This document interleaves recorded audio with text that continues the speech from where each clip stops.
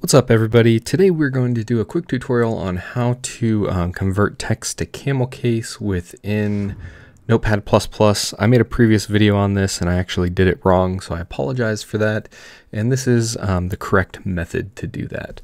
First, you're going to need something that you're going to want to change to camel case. So we could say, this is my sentence for camel case. So what you're going to do is you're going to highlight your text, then you're going to click edit, and you're going to go to convert case to, and we're going to go to proper case.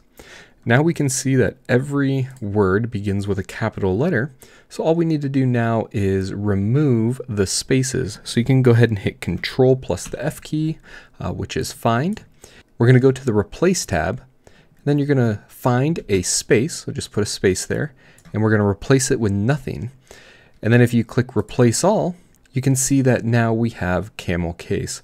Now it's up to you if you want the first letter to be capitalized or not capitalized. That would simply be able to edit like this, but nonetheless you're able to get your camel casing done correctly.